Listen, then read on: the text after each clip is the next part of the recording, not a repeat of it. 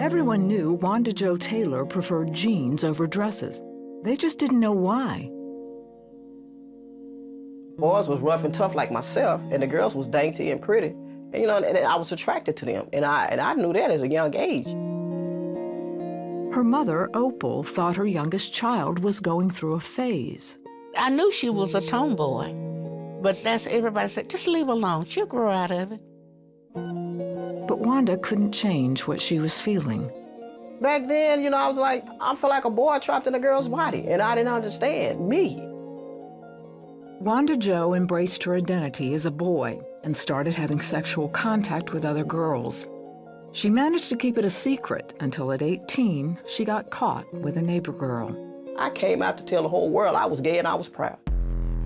And I lived my life the way I wanted to live my life. I couldn't live my life with my mother, nobody. I did with Wanda Jo, I did my will, what I wanted to do. It hurt. I cried every day. After high school, Wanda Jo landed a good-paying job as a computer programmer and dove into the homosexual lifestyle. I went to clubs, gay parties, gay parades. I did it all. I walked into a topless club, looking like a man, dressing like a man, smelling like a man. I prayed all the time, hoping that she would change. But she went through so many women. For the next 30 years, Wanda Jo pursued many women and had a few serious relationships. But they were chaotic, at times violent. You're fighting and no trust, the jealousy, the envy, the drama that's in that lifestyle that I was in. None of them gave Wanda Jo what she really wanted. I was searching for love in all the wrong places. That's what I was searching for. The one thing Wanda Jo never indulged in was drugs and alcohol. But when she nearly died after one of her lovers stabbed her, she found crack cocaine eased the physical and emotional pain. I was just tired. I was so tired, I didn't know what to do, you know.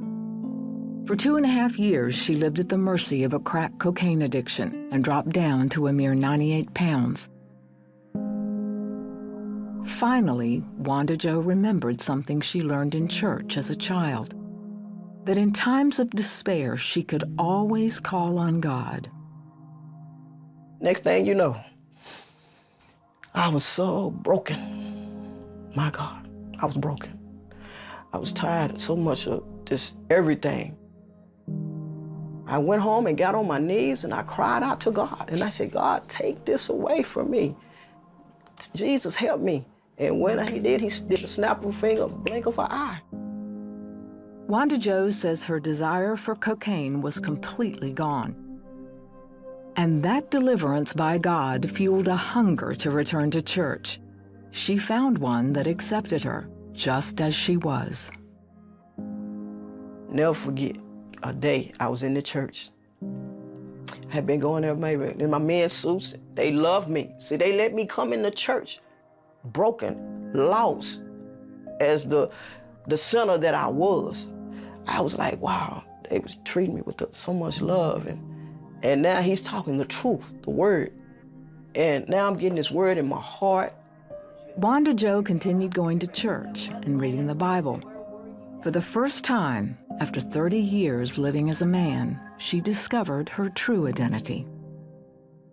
I opened up my Bible to the scripture that he gave me, and the scripture was Isaiah 43:18-19. And it says, remember not the former things, neither consider the things of old. God said, behold, I do a new thing, and a new thing shall spring forward. Shall ye not know it? I make a road in the wilderness and a river in the desert. But I read it the third time. And when I read it the third time, he said, remember not the former things, all the gay stuff and all that. He was right there and at the time. Neither consider the things, on drugs and crack and all that, and whoremongering, fornicating, committing adultery, lying, cheating. Right at that moment, her mother called. Wanda Jo told her everything God had showed her in the scriptures.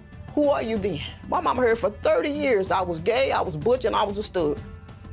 She said, Wanda Jo, 12 o'clock midnight. Who are you then, Wanda Jo? I say, the old Wanda Joe is gone. I'm the new Wanda Joe. It scared myself. I said, woo! Wanda Joe gave her life to Jesus Christ that night in 2007. And when people see me now, they be like, they know they're looking at a miracle. I said, I'm just like Jesus, his first miracle, turning water into wine. The old Wanda Joe was the water, the new Wanda Joe is the wine. And I said, I'm a miracle, hallelujah. I said, I'm a miracle to myself. He took that desire away.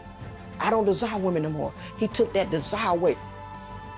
Today she works in full-time ministry, sharing God's truth and love to people she meets in Dallas, Texas.